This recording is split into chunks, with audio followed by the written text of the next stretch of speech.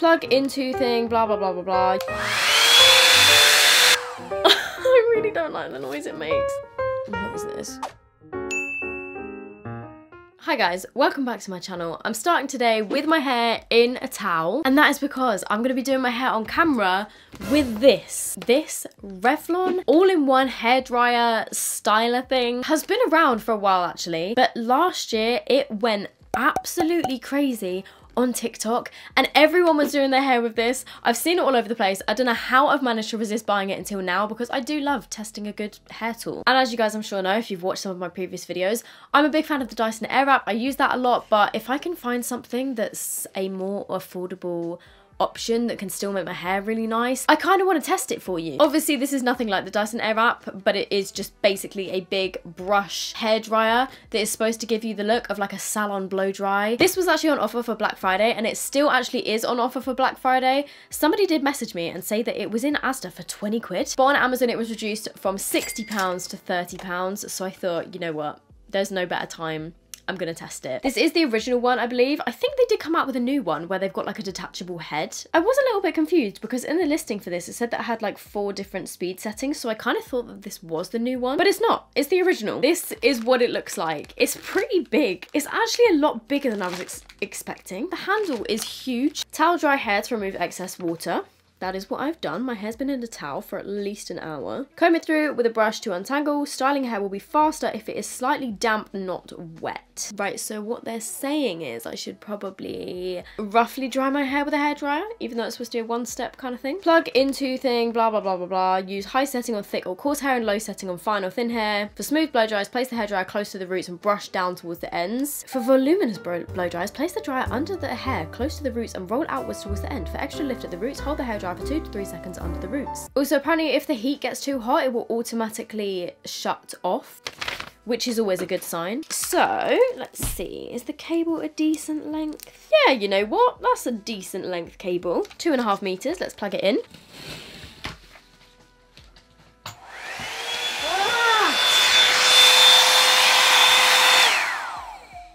I do find with my hair though, like even when I'm using my Airwrap, to get the smoothest results, I do actually sort of style my hair with the round brush from it being like this wet. My hair is naturally wavy and it does get really, really frizzy as well. I'm just going to spray it with some of this Bumble and Bubble Hairdresser's Invisible Oil, which is also the heat and UV protective primer. But it's sort of like the texture of a leave-in conditioner.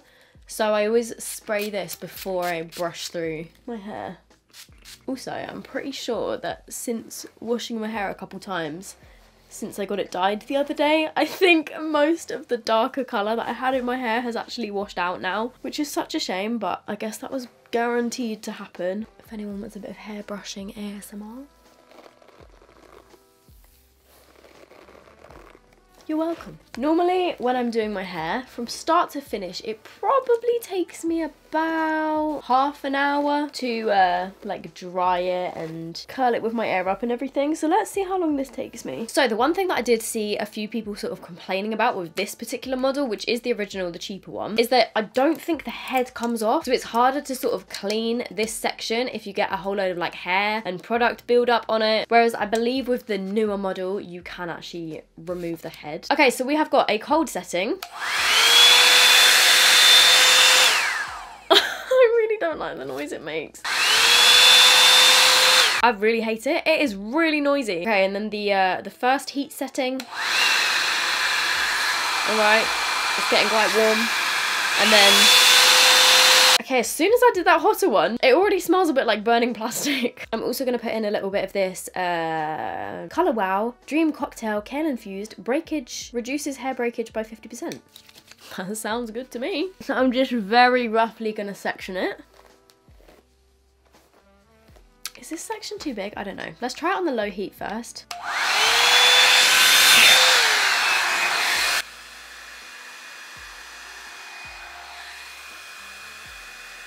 So I'll hold it at the root. I have a feeling this could take a while. You know what, it's definitely getting there. Bonus points, I really actually like how big the brush head is. I was joking about how big the whole thing is in general, but it actually can grip like this whole underneath section of hair. It grips a lot better than my Dyson does, and also because the bristles are a lot longer, it really sort of like holds your hair in place, which is great, and it feels sturdy enough, like it's not gonna bend. Let's keep going. I'm gonna turn up the heat. And the noise apparently.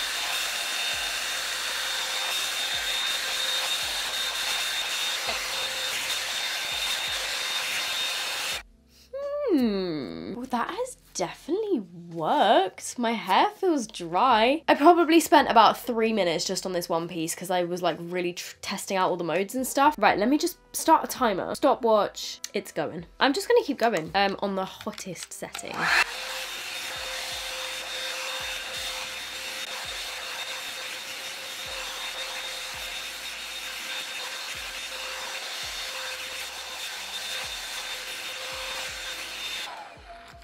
I've switched it to the cold to like hold it in place. It doesn't feel very cold. Ooh.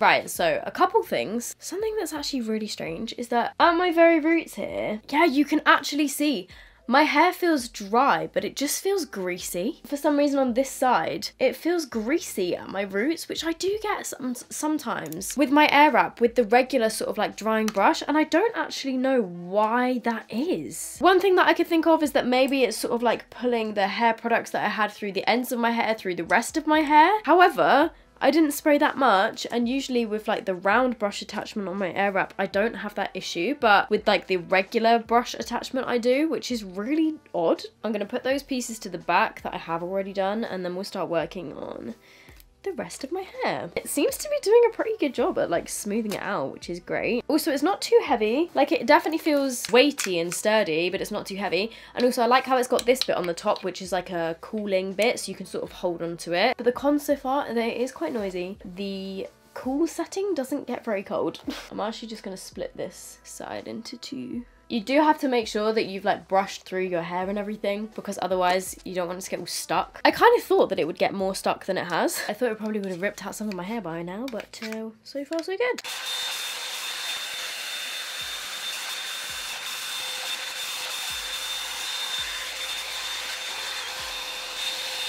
Yeah, this part doesn't feel as greasy as the other side. How weird is that? I'm just gonna say now, this is definitely quicker than when I usually do my hair. How long have we been going for? The stopwatch has only been going for 12 minutes since I did those first bits of my hair. And I was talking a bit in between, so.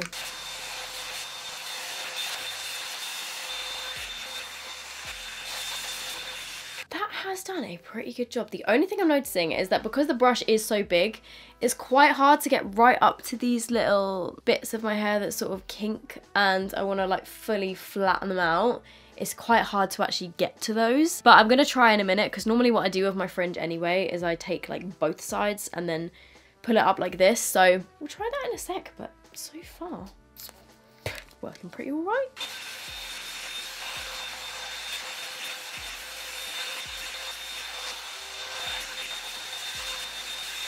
Timer is on 19 minutes and 17 seconds. I'm gonna stop it there. So that was pretty quick. However, I have a couple concerns. Parts of my hair just feel like they're not wet, but they just feel greasy, and I'm really confused as to why. Why does it do that? Yeah, the back of my head just feels really greasy, but it's not damp. I'm just really confused. I would say the rest of my hair looks nice. It's not looking particularly shiny. Like, it looks a little bit dead in parts, but that is just my hair anyway. I'm just gonna go over my sort of fringe parts, because what is this?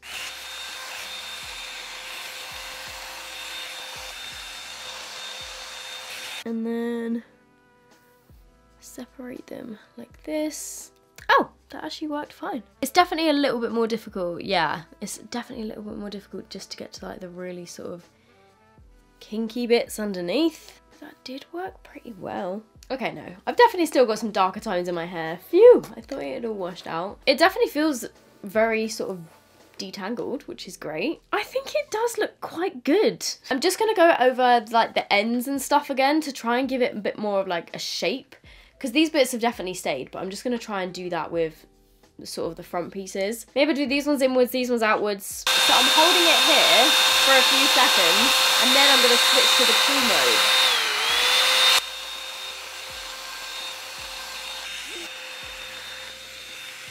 The only thing is, I find that when I do this kind of thing to my hair, it doesn't tend to stay like this for very long. I guess maybe it would stay more easily if I put some hairspray in it or something, or maybe if I put mousse in at the start, but I don't really like how mousse makes my hair feel. It's definitely worked. Some of the pros are that it was quick.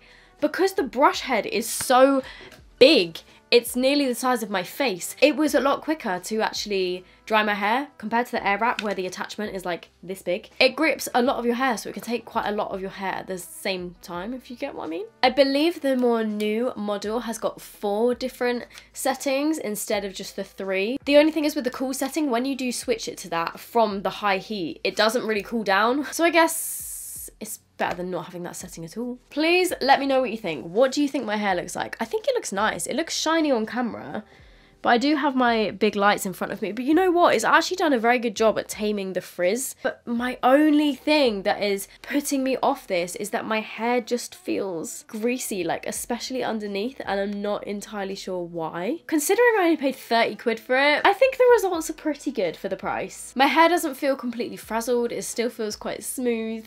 I didn't sort of feel like it was getting way too hot, which is good. I'm gonna try flipping my hair upside down and then flipping it back up again. Yep, I definitely have some more volume. Can you sort of see how these flicky bits are starting to sort of go back to how my hair was before? I didn't get the most crazy volume with it, but then I didn't brush all of my hair sort of up how it suggested if you want the crazy volume. Forgive the fact that the lighting isn't very good, but this is what my hair looks like. It's now midnight and I did my hair at about 4 o'clock this afternoon. So it still actually looks pretty good.